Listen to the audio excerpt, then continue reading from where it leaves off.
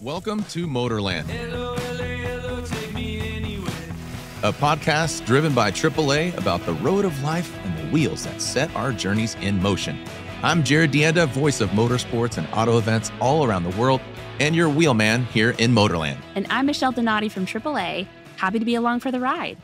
Today's guest is Jay Ward. I'm super excited. Love Jay. He's a personal friend of mine. He's the creative director of franchise at Pixar Animation Studios. Yeah, that's right. And most importantly, he is the keeper of the Cars franchise. My kids love the Cars movies, and I will say we have multiple Lightning McQueen cars around my house. Well, today we'll learn about Jay's story from starting car shows to literally running the biggest car show of all.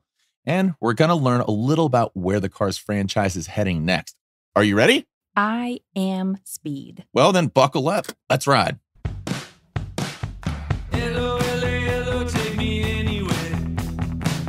Jay Ward, welcome to Motorland. So excited to have this conversation. Everybody get to know you a little bit more, man. Oh, thank you very much. I'm excited to be here. I've had the joy of going through those studios and so much inspiration around Pixar Studio, from Brooklyn building to Steve Jobs building and all that. Yeah. So tell us about this journey that led you into your role for Cars, and were you into cars growing up? At what point kind of did you get that impression that cars were going to play a role in your life?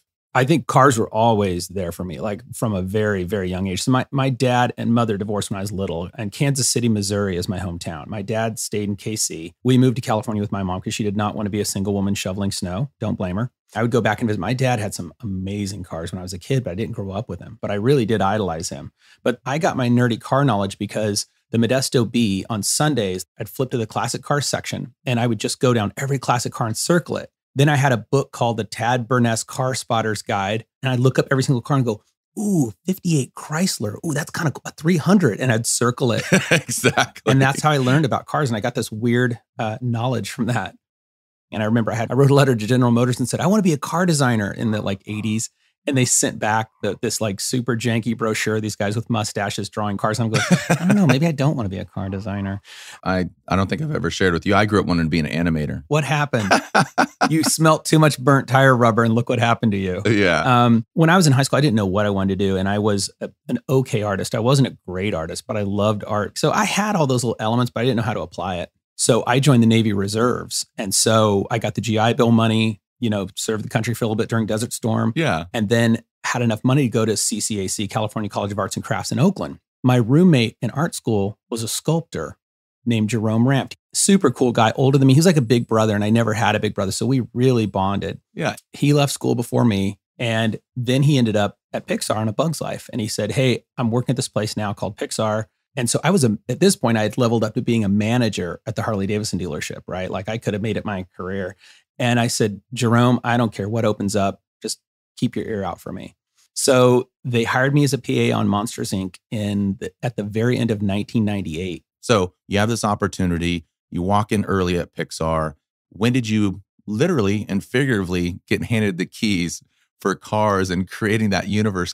What happened was, as Monsters, Inc. was wrapping up, John Lasseter was starting on Cars. And I was a hot rod person. I started a car show called Bulletproof in the Bay Area, which was a low buck hot rod show that I started before I even worked at Pixar. And so I kind of got to become what I call a car sultant for the art department. Whoa. Yeah. That's a huge responsibility, because if it wasn't authentic, people would have, Yeah. So thank you. You're authentic as they come, man. That memory of the Tad Burness book, I'd go, well, actually, that's the wrong lug pattern. Or, that car's cool, but instead, you should be looking at this car instead. This car was way cooler. And they go, really? You've played such an instrumental role of the Cars world and the Cars universe. So how did you go about creating that universe? Yeah, we wanted to make a believable world. And so it was a combination of in-house designs like Buzz and Woody, right? Those are our own designs. They feel like a real toy from that era, but they're 100% ours. But then when you watch, there was licensed products in Toy Story 2, like Mr. Potato Head, we didn't own. So for Cars, it was the same thing. We had this mix. Sheriff is a 49 Merc and Fillmore is a 60 VW bus. So we had to go to those manufacturers and get permission. Yeah. But they don't know what they're giving you permission for, right? I mean, that's storytelling. That's a beautiful marriage of cars. It's a weird trust thing, right? And I remember Porsche. Actually, Porsche was one of the first companies to sign on with us, and I thought they would be the hardest. And we sat them down at Pixar and showed them Sally, and they said, well, why are you making a female car? Our buyers are like 85% male. And I said, well, it sounds like the area you need to grow in is female buyers. And they're like, oh. And I remember going to Detroit with our like art boards and going to Ford and GM and saying, we want to put your cars in our movie. And GM saying, okay, you can use our car in the movie, but just don't have it fall in love with a Ford car. That's crazy. I mean, you were made for this role, Jay. So speaking of characters, I'll name a character and you tell me how they came to be. Okay. Sarge. That was really one where the more we read about how significant the Jeep was, how it literally was the vehicle of World War II. It was the one that the American soldiers, the famous cartoon where the guy has to like put the Jeep out of its misery with his gun and he's like crying. Yeah. That's how important that car was. And so we wanted it to be featured in some way. Yeah. Fillmore. The movie Cars is about characters that happen to be vehicles, not vehicles that are characters, right? So we wanted the World War II uptight guy next to the hippie. And the bus, the VW bus symbolized so much of the 60s and the change in this country. So we're like, we got to put the bus with the crazy painting next door to the World War II Jeep. Ramon. Yeah. We wanted LA car culture represented, and the lowrider, he was originally going to be a 61 Impala, but we realized 59 really is over the top. Teardrop taillights, the lay down fins are like, okay, we got to go 59. And of course, Lightning McQueen is the major star. He's kind of the feature vehicle. But how did Lightning McQueen come to be?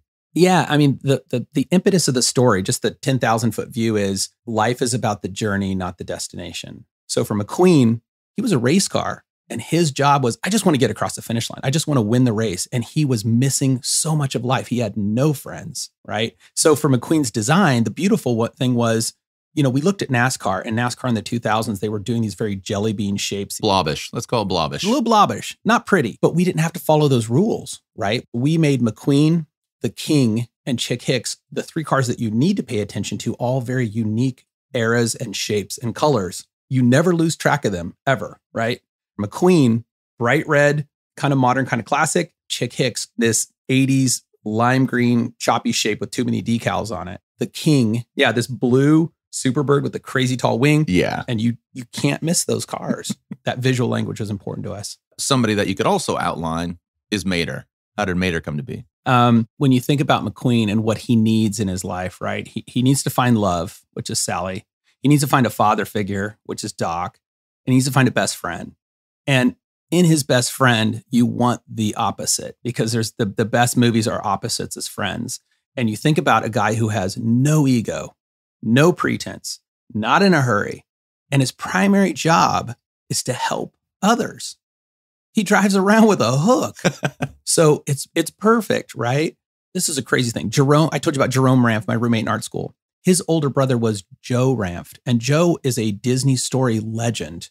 And he went on that research trip when they were in Galena, Kansas, and saw that tow truck sitting next to that gas station and just said, this is the guy to be paired with McQueen right here, this truck. That's crazy. And because some people would think the kind of opposite, where Larry the Cable Guy, and you work around the voice. And what you're touching on is something unique, I think, about Pixar. There's a lot of studios, animation studios, that will hire the actor and then they'll make the character look like that person and the story will be that person's story. And that's fine. We do the opposite. I mean, did you have that like aha moment? You're like, oh my gosh, I'm exactly where I need to be. Yeah. I feel like I'm super blessed to get to do what I'm doing. And I realize I couldn't tell you how many people told me my kid watches that movie like 3 times a day, every day. And I'm like, what? It's so repeatable, so watchable. And I went to the Peterson Automotive Museum to do a talk about cars. And this dude comes up to me, like seriously with tears in his eyes. And he goes, I have a Hudson Hornet. He goes, and my grandkids, they never wanted to talk to me, never wanted to hang out with me. They're at my house every weekend asking, hey, Grandpa, can we go out in the Hudson? And he said, that movie meant so much to them that we connect on something we never connected on before. I was like, whoa, this movie actually impacted other people's lives too. Whoa. Going down Route 66, I took my family on an Airstream trip during the pandemic. And I said, you know what? We're going to hit every town that inspired the movie Cars. This movie actually helped these little businesses on Route 66 stay alive in some cases. And so I think it made it even more meaningful. Yeah. The places that people forget, but just need to pay a respect. I think I know exactly where it's based on and I have an idea, but I want to know if I'm correct. Is Radiator Springs based on a real place? You watch that movie and you're like, that is the Southwest. There is no doubt this is somewhere between Arizona and New Mexico. I just know. Maybe a little bit of Utah. You can go up to Utah and see some of those rock formations that look like hood ornaments or car fenders and you're like, okay, there's some Bryce Canyon there. It's not one place, but I think that's what makes it great is that all these people, all these kids are like, I'm going to go visit Radiator Springs, and they get in their car with their parents and they drive to these towns and they find elements of it everywhere. So it's not just one place, which I think adds to the story and the folklore of it all. Yeah. What's next in the Cars universe? What is up? What we have coming for the first time ever is a new series coming to Disney Plus called Cars on the Road. And this is Mater McQueen hitting the road on a long distance road trip for Mater's sister's wedding. It's 9 episodes and about 60 minutes of new content. So I spent the last 2 years off and on kind of helping the team on that and working on that project. We just wrapped it, and they're funny and they're fun. You'll see the old Radiator Springs gang back, meet lots of new characters, but it's just fun. It's like what you love about Cars. And why wasn't I called to be a voice of one of the characters, J-Rod, in this episode? Oh, you know what? You already have a carified name. So you are definitely in the queue.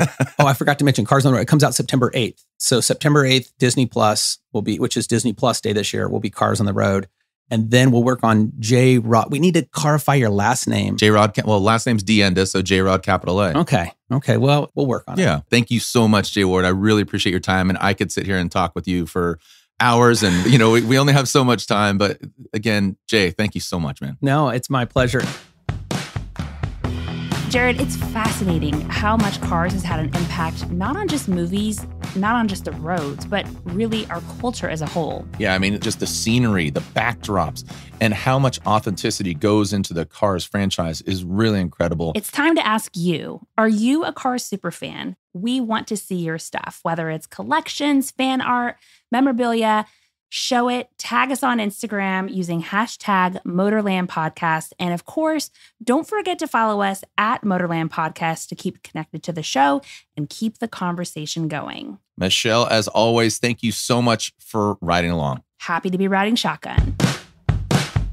Hello, take me anywhere. Motorland is executive produced by AAA Mountain West Group in cooperation with SoundNet Brands. Hello, Take Me Anywhere is written by Justin Sullivan, performed by Night Shop, by arrangement with Terror Bird Media. Reproduction or distribution without prior consent of AAA Incorporated and AAA Mountain West Group is prohibited. The AAA logo is a trademark of AAA Incorporated. The Motorland Podcast logo is a trademark of AAA Northern California, Nevada, and Utah. Thank you for listening. If you like it here in Motorland, please give us a rating and review, and of course, share it with all of your friends. It's kind of like sending postcards that say, "Wish you were here." I'm Jared D'Enda. May the road rise to meet you and the wind be at your back. We'll see you again in